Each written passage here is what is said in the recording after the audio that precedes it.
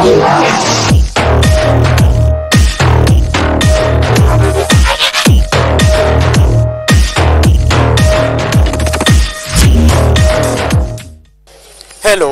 the Douala General Hospital, a fitting example of dedicated personnel, government investments, and reference to complications like treatment of cancers. But how this Category A facility saves itself from scandals like stolen babies and body parts is our angle with Professor Henry Name Luma, Director General of the hospital. Governance and follow-up. Welcome to the program.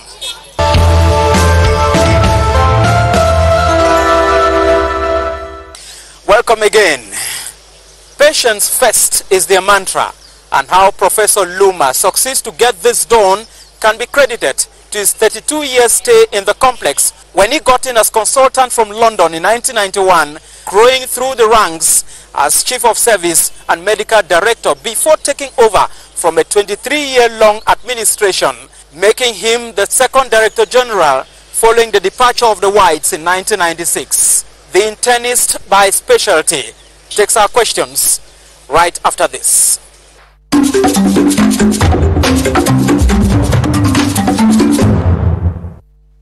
The Director General of the Douala General Hospital, Professor Henry Name Luma. Welcome to the CRTV. Thank you, Mr. Mukwele. It's a pleasure to have you in the Douala General Hospital. It's a pleasure indeed to be here. And I see the boss of this premise is still in white jacket. Every other medical doctor here is in white jacket. Must you be in white jacket as the boss? Yes, the boss must lead by example. You come in, it could be in a formal way, but so long as I'm in the hospital carrying out duties, going outside my hospital, I like to be in a white jacket. A white jacket and my name tag, so everybody knows that I'm a medical doctor. I can go to the ward, I can do ward rounds, do consultations as I want, even if my main obligation at present is administration. You are an internist and the details are there. General Hospital Douala. I'm taking interest in the word general. What does it mean in the health infrastructure of Cameroon, General? Before going into general, in Cameroon, hospitals are classified as first category hospitals, second category, third, fourth, fifth, and so on. And the first category hospitals are mainly referral hospitals, for which we have 5 or 6 of them, of which there's the Douala General Hospital, there's the Yaoundé General Hospital, and now there's the Garoua General Hospital, with others like the gyneco-obstetric hospitals. Okay, so these are first category hospitals, but the term general, as for Douala General Hospital, means that we have all the major general specialties, all the major specialties like surgery and its specialties, internal medicine specialties. So we have all of those, obstetric gynecology, pediatrics. So we have the major medical specialties in this hospital. Well, I would imagine is in itself a reference, because I think it's not only feeding Douala. In this case, people will be coming from far and wide to meet any other specialist they are looking for. It is a referral hospital and serves the population of the littoral region and the neighboring regions like the southwest, northwest, west, and goes beyond that, because we have patients from the neighboring countries, from Equatorial Guinea, from Central African Republic, from Chad. So we have all of those patients coming in. And really, when we look at our statistics, more than 25% of our patients are those who have been referred, who are coming because of a referral from another center to our center. What can we say are a few breakthrough cases that this hospital has handled ever since you were here? I mean, in terms of maybe a case that would have been flown out and they were handled here. Can you tell us? Yes, we have done a number of things for which I will not be able to give you a specific example. But in terms of specialties, when we take, for example, radiotherapy, treatment of cancers, this is the only hospital in our region which provides radiotherapy, that in our region. radiotherapy. That's for cancer patients. You take this, the field of cardiology. We do interventional cardiology. So if a patient had, for example, a heart attack, or the arteries going into the heart are blocked, here we can go in, dilate it, and put a stent. Those are innovations for which we are doing. We carry out cardiac surgery. Since cardiac surgery was being carried out mainly in Shishong, and it is not possible now, we carry out surgery. We bring teams who help us to carry out surgery, for which in the last few years we have done over 100 cases. We also have specialties like the neonatal units, which, you know, children, babies born from at times younger than 28 weeks. We've had 26 weeks are being maintained, and they are discharged from hospital. So those are some of the things that we are doing. And we have major surgeries which are being carried out. So there are a number of things which we are doing for which patients should have been evacuated. On what do you credit all of these successes? Is it because we have the personnel? Is it because we have the Professor Lumas who are internists of very high reputations or equipment? It's multifactorial. There are many factors why we have some of these successes. The first one is the investment plan, the head of state emergency plan. It renovated this hospital, and it did it infrastructurally and also with equipment. So we have a number of services which are up to date.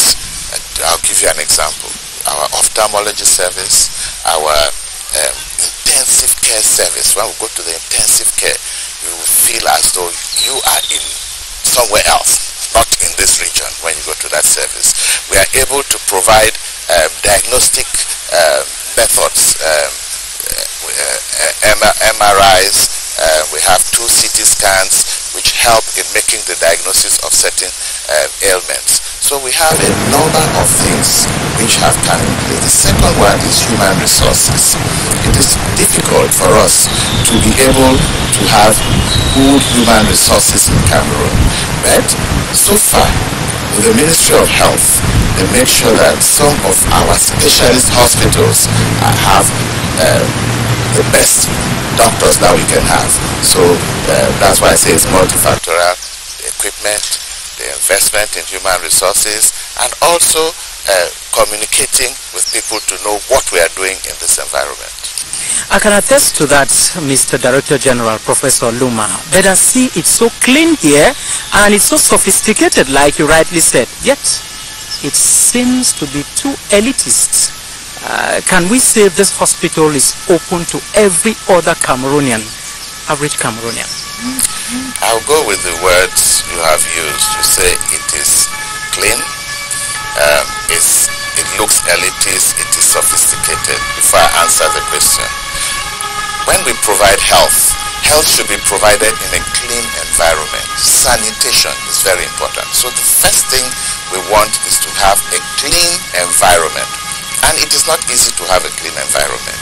We work hard for this environment to be clean, and we are happy with the way it looks. We would even like it to be cleaner. It's clean on the outside, and we are working as well so that everywhere in this hospital should be clean. The second, sophisticated. Is it in terms of equipment? In terms of equipment, I agree. It is sophisticated in terms of equipment, because we have a lot of equipment which we don't find in other hospitals, and we have a good maintenance policy for these equipment, because you can also have them, but the equipment is not functional. Okay, we used to have those type of problems. So you do that as a priority. Where the CT scan could have been bad for 4, 5, 6 months, and that is why we have 2 CT scans. But now with the maintenance policy that we have done for most of the heavy equipment, we do not have that problem. Elitist is a word which is very controversial. Elitist. If you say elitist in terms of my human resources, the doctors who come, yes, we have some of the best doctors in Cameroon here. But elitist, not that we are only waiting to see a certain type of patient coming to the Douala General Hospital. The Douala General Hospital receives all categories of patients in all social groups. In terms of accessibility? In terms of accessibility, I will tell you that it's a matter of ignorance. People do not know what happens in here. We have an emergency service which runs 24 hours a day. And in this emergency service, when you have a severe trauma, severe disease, you are admitted and no monetary transactions within the first 24 to 48 hours. Nobody will even ask you. The care, access to care is open for every category of Cameroonian. You know, it also has a negative part of it, because some people who can pay may come. But once a doctor says that this is an emergency, we take you in and we treat you without asking for payment. So I think that is a form of accessibility. The second order form is that if you are referred from the periphery, you do not have the means, you come in here, we have to look for ways to treat you. Our mantra is patient first. Patient first. So we look at the patient. We have social workers who go around and look at the background. Then we could tell you at the end that, okay, you'll be able to pay a percentage of what it costs you. On the other hand, there are people who can pay for their health care, but they may reach a certain level where they cannot go further. We would still reconsider that. So this hospital, the access is open. Director General, let me not cut you there. Is it because it is Professor Luma, the respectable and reputed internist that we know in this country talking? Is it because it is the boss, the Director General talking, that it sounds so easy said than done? I'm asking this because you need to tell us how you follow up this to the latter. Do you go behind the medical doctors? Firstly, it is not because I'm the one who is in charge of this hospital, not at all. It's government policy. The Minister of Health has given directives. When we talk of humanization of care, those are some of the aspects which we see. That means you cannot, because a patient cannot afford, you leave the patient and say, go and bring your deposit. No, it is government policy. Humanization of care. We have to do that. And it is prescribed. That is why we have social workers in the hospital.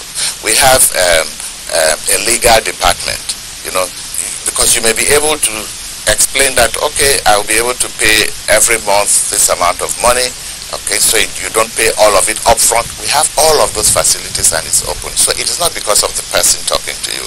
That is part of government policy.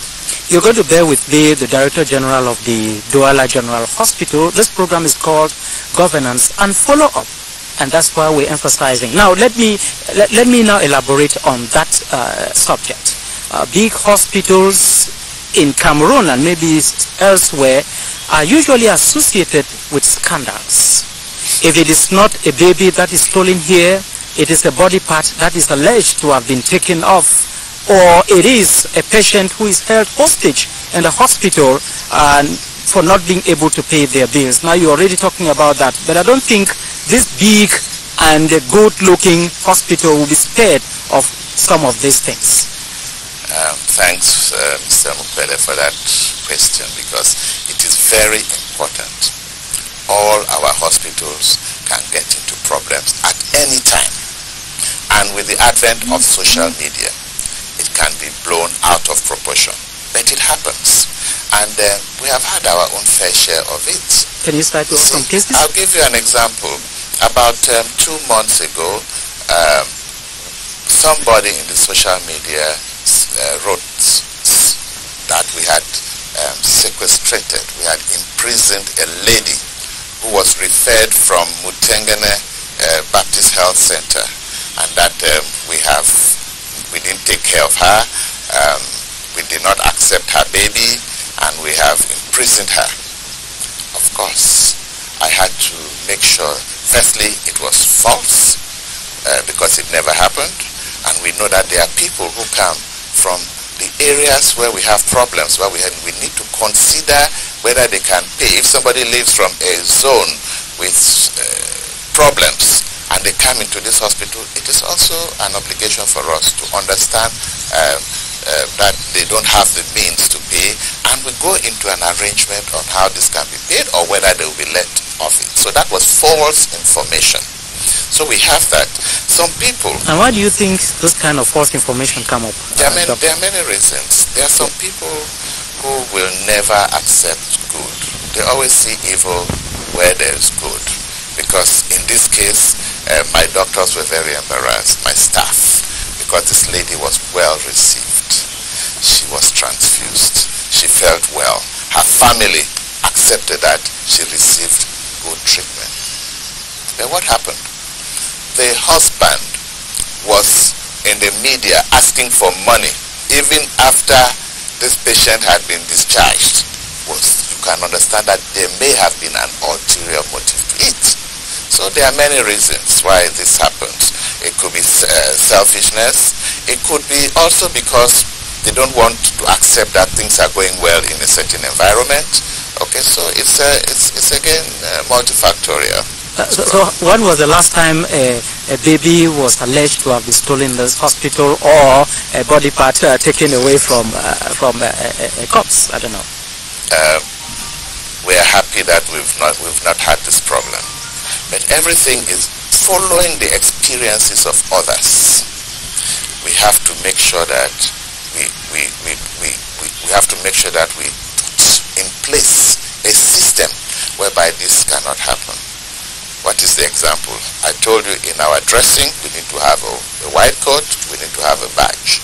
And everybody entering this hospital should be able to have put on a badge, even if you are a visitor.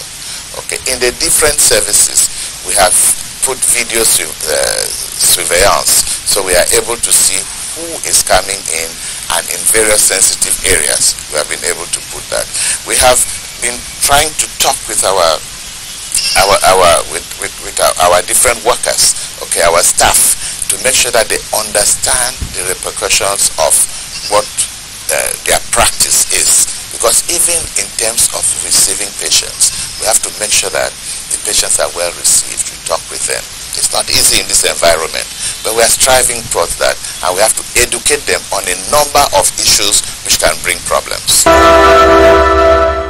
I'll take you to a place of affluence in this hospital to find out how patients in dialysis are faring following renewed attention given them in this place. Brian Atanga from Bameda. But this thing started when I was in South Africa since 2017. Yeah, so I decided to come back to Cameroon because I know my country can help me more than South Africa. So when I come back here, this is where I started my dialysis. Hospital General de Douala. Very expensive in South Africa. When we started, the challenge was too much because to pay the dialysis up and down was difficult. But now, at least the way the government have organized everything for us, now it's very important and it helps us because now we pay 50,000 a year, and we can see that if it continues like that, it will help us a lot. Compare that we pay 10,000 a week. You signed a notice on in the hospital since September 2020, talking about people should be careful about violence in the wards and all of that. What happens? Yes, exactly. Is it still continuing? Violence on patients or violence on the staff? Yes, violence is a problem. Yeah. Well, I'm happy that you saw such a note, because our staff also have to be seen as though we are protecting them, especially in the emergency department. Some people come drunk, and when they come, they must be received within minutes. If they are not received, punches flow, or you can have a sudden death of a patient and somebody will react abnormally. It could be unintentional, but they have acted. You see, blows are thrown, windows are broken. So we have that type of violence here, mainly in the emergency department. And so we were warning people who are coming in that there is a law against that, and we are going to institute it if you go, if you don't behave well. You're watching Governance and Follow-Up, hosting the Director General of the Douala General Hospital, Professor Henry Luma, in a facility that could be considered a 5-star if it were a hotel. I'm sure I'm correct, Prof. That is what the Cameroonian patient should benefit from. Okay. Should benefit from good health care, which is carried out in a clean environment.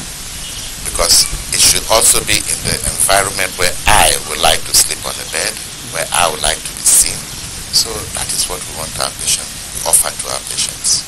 Director General, the state of Cameroon, like you mentioned earlier on, has been in a campaign updating hospitals in the country with equipment and infrastructure.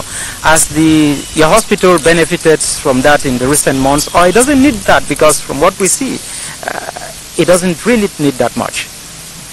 Our hospital still needs a lot. Our hospital needs a lot, but we have benefited a lot. As I mentioned earlier, there was the emergency plan of the head of state, for which we had infrastructural improvements as well as in our equipment. We have that. Okay. The hospital in itself has also invested in some aspects of it, and recently the government has invested because we have, for example, an oxygen production unit, and we have a functioning radiotherapy unit. But we still need more. Today, as we are talking, it will be said without fear or favor that the radiotherapy unit has not functioned for 1 month, because it is the only center in the region. Patients, 80 to 100 patients receive treatment daily, 5-6 days a week. It is only normal that such an equipment will need to be, may come out with problems. So we need to set a policy of maintenance. That means that we have a project for which we should improve the care of cancer patients. So this project will be forwarded so that in addition to what we have, we're going to more, now I'll use the word sophisticated treatment, a linear accelerator, to treat these cancers. And we have 3 main units. We have a radiotherapy unit, we have a medical oncology unit where they receive chemotherapy, and we have a surgical unit because some of the cancers, the way of treatment initially or eventually be through surgery. And in this hospital, we practice the 3 methods, okay? But as regards radiotherapy, we are using the cobalt source, which we have been using since the early 2000s. We've been using that. But we need to fine-tune that treatment with more sophisticated equipment so that will all still be radiotherapy. Okay. In terms of diagnostics, when I talk about nuclear medicine and so on, we need to have PET scans to help us to be able to pinpoint, seedlings of cancers in various places. We need to have that. So as I said, as you say, this environment, you look at it and you think we have it all. No. We have a project so that cancer should be well taken care of, from diagnosis to treatment. And it should be done the same as it is done abroad. So that is a place where we need to continue to ask the government for help to develop. Okay. Apart from that, still in terms of equipment, we have the biggest hemodialysis center in Cameroon. That means that if there are a little bit over 1,000 patients on hemodialysis, 300 of those patients are receive hemodialysis in the Douala General Hospital. That means that it is a big center where we dialyze 70 to 90 patients a day. So we have to go forward throughout the day. We are dialyzing patients. But we need to go further than that. We need to go to the definitive treatment, which is already being done in the Yaoundé General Hospital, which is renal transplantation. These are openings of things which need to be done for to complete what we are doing. Let me take you back into the hemodialysis center of this hospital, where patients in their comfort have got some declarations to make. J'étais plus dans le sens de dire merci au chef de l'État, au gouvernement, au personnel soignant, au directeur de l'hôpital général, parce que depuis un moment, nous bénéficions de la couverture de santé universelle. Parce que pour nous, patients hémodialysés, avant que cette couverture ne prenne effet, c'était très pesant pour nous. Il fallait payer 2 séances par semaine et c'était vraiment énorme. Déjà pour ce côté, vraiment, moi je dis énormément merci, c'est un grand soulagement. C'est comme si le Père Noël nous a visités en pleine année. Vraiment, merci, les mots me manquent même. Je dis merci au directeur d'hôpital, les infirmiers. Before we go, can you drop a word to the public watching you on this program vis-a-vis the Douala General Hospital? The Douala General Hospital, our mantra is patient first. We want to take care of patients. We are striving towards that because there will always be problems, but we are striving towards that. The hospital is open.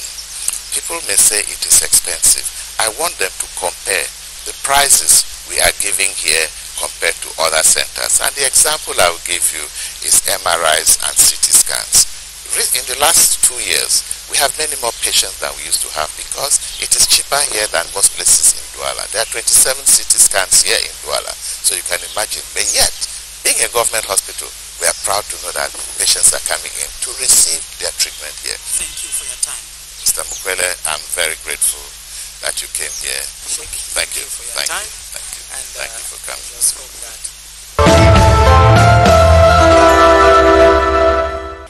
governance and follow-up